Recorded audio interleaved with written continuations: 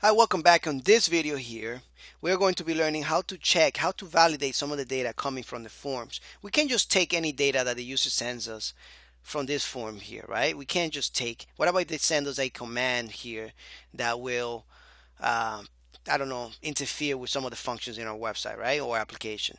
So we got to check for things like that. So let's go ahead and do that. Right now we have what we are doing, just echoing things out. So what I really want to do is I'm just going to do a simple validation here, simple checking on the username. So I'm going to say if the username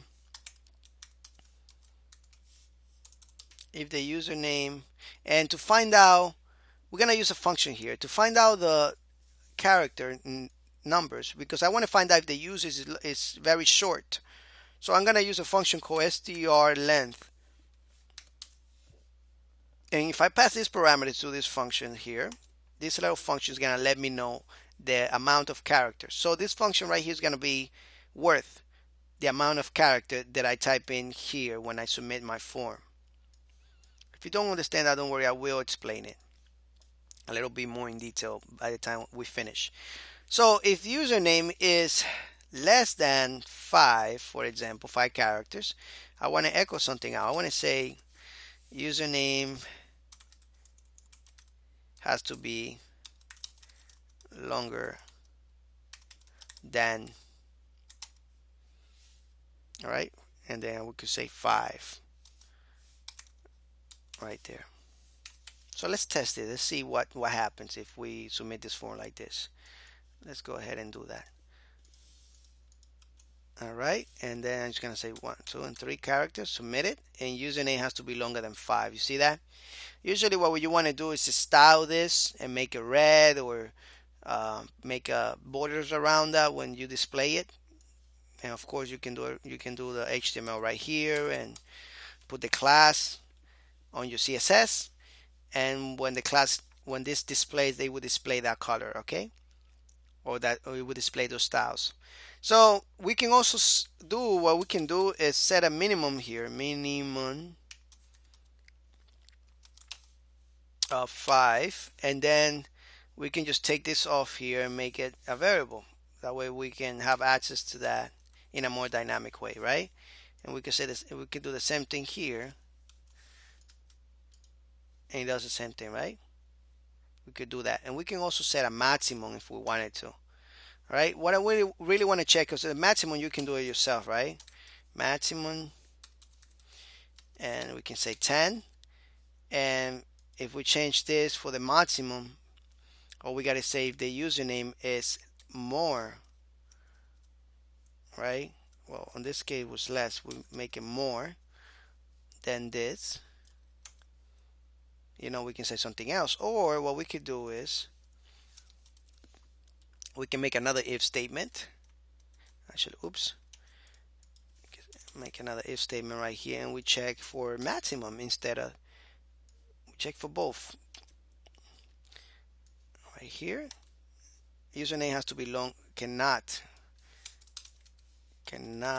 be longer than 10 characters. I'm not gonna write characters, but so if we make a username, it's just right here I made a mistake somewhere, probably forgot a semicolon or something.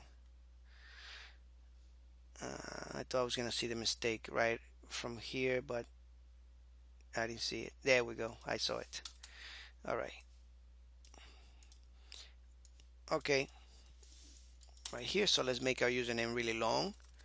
Submit. Username cannot be longer than 10. And if I make it really short, 1, 2, and 3, username has to be longer than 5. You see that? How we can start testing things out. Once we have this into variables, they are a lot easier to manage. Okay, so let's check out something else too. Let's say if, all right, let's do another if statement here, and let's check to see if the username is included in. Let's first, as a matter of fact, let's create an array. Let's make an array right here.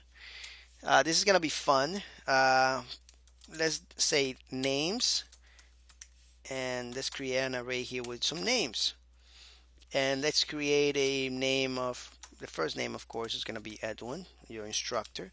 Your name here would be a student. Well, that's not your name, but that could be your name. Let's say Peter is your name. What about uh, Samid or something? I don't know. What about Mohad or Maria or Jane or Tom? All right.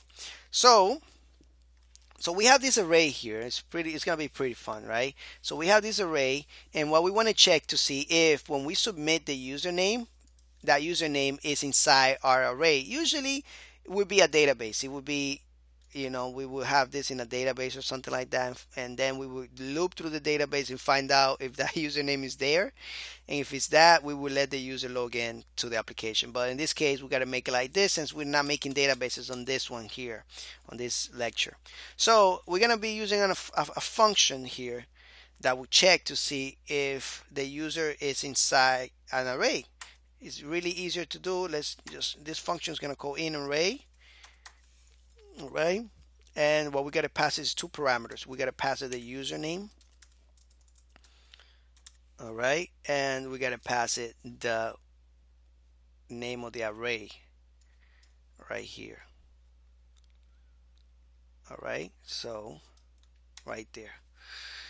So if the username is in the array, let's say if it's not, let's use the not, so that way you can get some practice with that.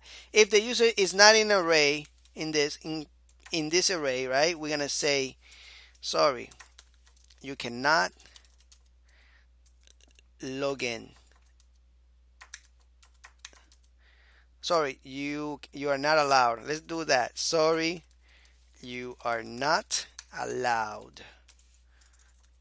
There we go. And else we could just say welcome or something like that. I don't know.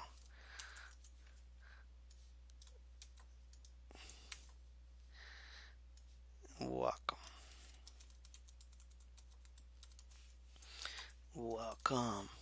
Alrighty then.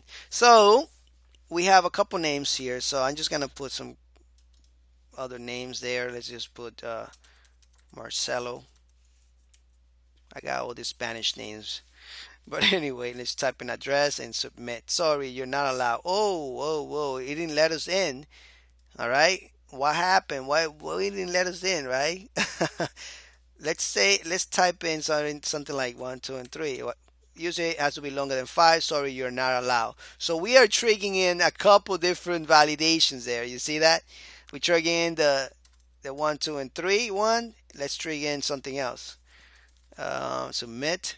User cannot be longer than 10. That's the first one because it was too many. And then sorry, you're not allowed either. Right? Well, it doesn't say either, but that's what it is. So now let's do something that's there inside the array. Edwin is there, right?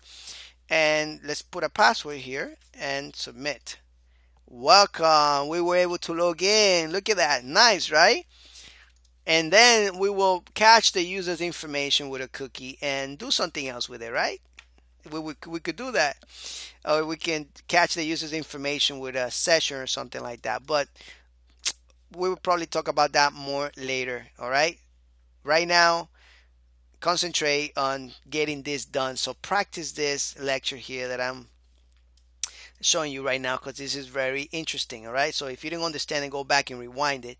But in the last part here, what we did was just we created an array right here with some names, and then here we're checking to see if that value is the username is there in the array called name.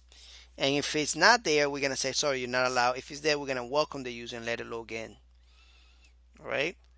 So anyway, hopefully you were able to understand that. How can we do a little simple validation and make sure that data is there? How we can make sure that the data is equal to the minimum values that we set it to, or the maximum values. All right. So hopefully this gave you an idea on how we can do this and how things are done. All right. So I mean, there are a lot more validations.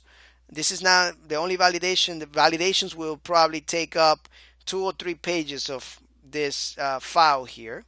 It would take up many lines of code, maybe 100 lines of code or more, to do a really cool validation function. program, right? Because validations are really important in PHP.